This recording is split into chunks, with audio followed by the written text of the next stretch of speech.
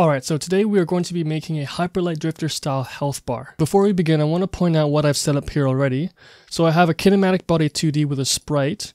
You'll notice that the sprite is actually centered with the kinematic body 2D. Since we'll be positioning the health bar dynamically, it's important to note that my sprite has been offset so that the center of the kinematic body is at the bottom of the feet of the sprite. The second thing to mention is that I have prepared a chunk PNG here, and this is actually just a small square which is 2 pixels tall, 2 pixels wide, and this is what we'll be using to make the actual chunks that are inside the health bar.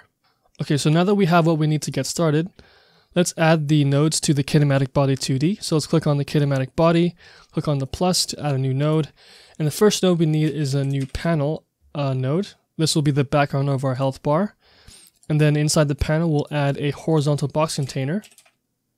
And now this container will lay out any items that we put inside of it onto a row. And this is useful because that's how the health bars in Hyperlight are made. And then inside the panel, we're going to add a timer node. And this will help us to show the health bar and then use a timer to determine when we want to hide the health bar as well.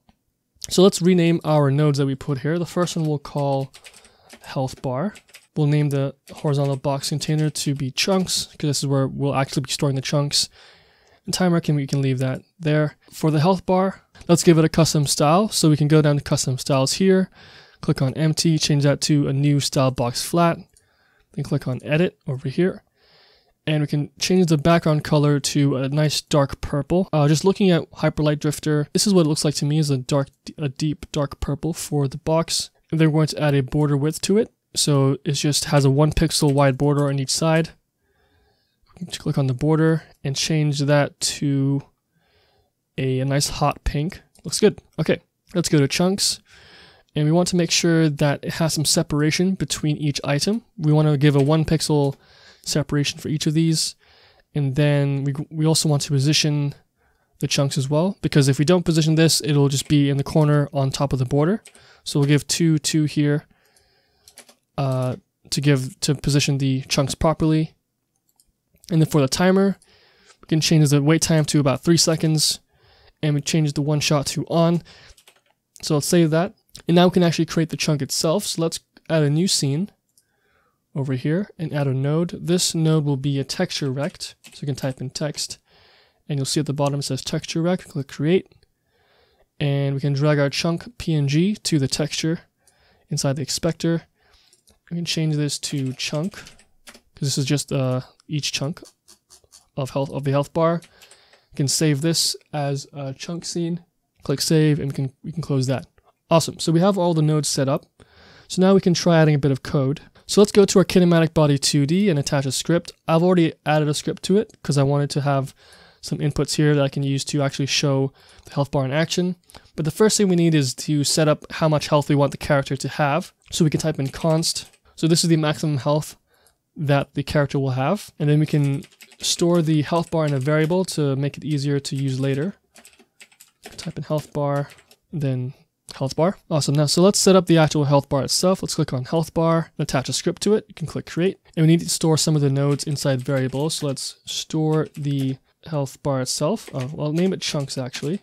So we'll grab the chunks over here, and then we'll grab the actual chunk itself, and we're going to preload the chunk scene that we made earlier, so chunk.tscn, and then also get the timer as a variable too.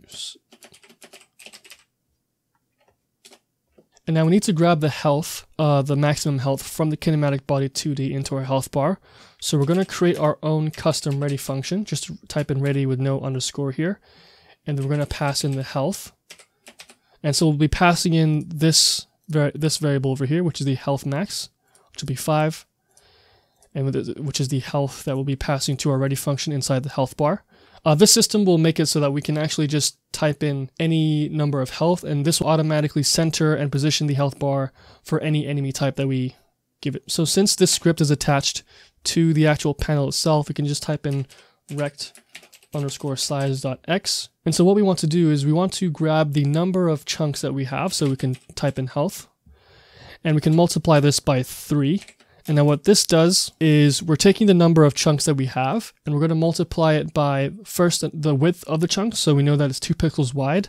And then we're also going to add a space to it, so it's 2 plus 1 equals to 3. And this will give us the length of the chunks and also the space in between the chunks, and then 1 pixel extra. And so then all we have to do is add 3, and this will give us the whole width of the health bar that we need. And then we can type in rect underscore size.y to change the height of the health bar. And this one's pretty simple. We know that chunk is 2 pixels tall, and there's 2 pixels of padding on either side, so 2 plus 2 plus 2 is 6. And then now let's properly position the health bar. We can do rect underscore position.x. So we can take the width, and then we're going to divide it by 2. So we'll take this, divide it by 2, and if you minus that from the position, this will help you center it on the x-axis. And then let's position it on the y-axis over here. And this one is pretty simple. We're just going to put it 4 pixels down from the center of the kinematic body. And then now we're going to need a loop to add the actual chunks to the health bar. So we can create a variable to store the chunk inside letter C, for example. We're going to instance the chunk, which is the preloaded scene we added earlier. Do chunk.instance over here. We're going to take our chunks and add a child. And the child will be C, which is the chunk instance that we made just now. And that's it. So this is the health bar being set up. And so although we set up the function, we haven't actually called it yet. So let's go back to our kinematic body 2D script. And inside the ready function, we can actually call the health bar .ready. And we can pass in the health of the character. Hit save. And if we try running this, we should see that the health bar is positioned properly, and it appears and looks dope, and it has the right amount of health, which is 5. So although it looks great and it works and it's showing you the health bar, the problem is that it's showing you up front. We want the health bar to be hidden first, and then it will show itself whenever we ping the health bar or damage the creature. So let's do that now. So hiding it is pretty simple. All we have to do is go back to our ready function. And then since this is on the health bar, we can just type in hide. Let's now make a ping function so that we can show the health bar whenever we need to. So let's type in func ping. And this will help us show the health bar when we need. So we can type in show. But whenever we show the health bar, we want it to automatically time out by itself. So we can type in timer start. Now that we have started the timer, we want to connect it to our health bar. So we can click on the timer here, then click on node. And you'll see the timeout signal over here. Click on timeout and then connect. And then you can click on our health bar here and click connect. And you'll see that this is the function that's run whenever the timer finishes. So here we can replace this with the hide function again. And that's set up. So I'm going to go back to my kinematic body 2D. So whenever I press the ping button, it will grab the health bar and run the ping function that we made. So if I save this and I try running this, you'll see that the health bar is hidden at first, but if I press ping, you'll see that it brings the health bar up, and after a few seconds it should hide again. There we go. Awesome. So that works properly. So let's go back to our health bar script over here, and let's add a signal. So we know that we want the character to take damage, and we also want it so that when the character eventually gets to 0 health, it will queue free so that we can remove the character from the game. So let's create a signal that we can connect to our kinematic body 2D. So I'm going to call this signal, let's say health depleted. And then let's create a function called reduce health. So whenever you're taking damage, you're technically having your health reduced. And we need to pass in the amount of damage we're going to do. So let's type in damage here for the variables. In Hyperlight, whenever a character takes damage, it's going to show the health bar. So we can actually reuse our ping function that we made earlier and ping the health bar whenever it takes damage. So we need to know how much health we currently have. So we can type in var health current. So this is the amount of health that we have currently. We can type in chunks.get children. And then we can type in var health new, because we need to know how much health that we're going to have after we take damage. So we can grab the number of chunks that we have currently. So we can go type in health current dot size, and then minus the damage that we pass in, so minus damage. So then we can plug this into a for loop here. So you can type in for I in range. So we need to pass the current number of health, which is health underscore current dot size. And then the amount of health that we should have afterwards. And we're going to add a -1 over here because we're going to be working backwards from the right.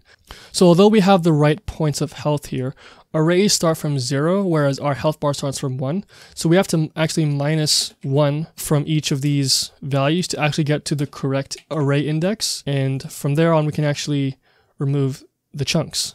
So each time we take damage, we want to double check whether or not we're actually past 0 health. Because if you try to queue free a chunk that doesn't exist, then it's going to crash your game. So we have to make sure that we still have health left before we try to minus health from my health bar. So if the index is at 0, which is the last piece of health, or above that, we can queue free. So we can type in health underscore current, get the index, queue free this.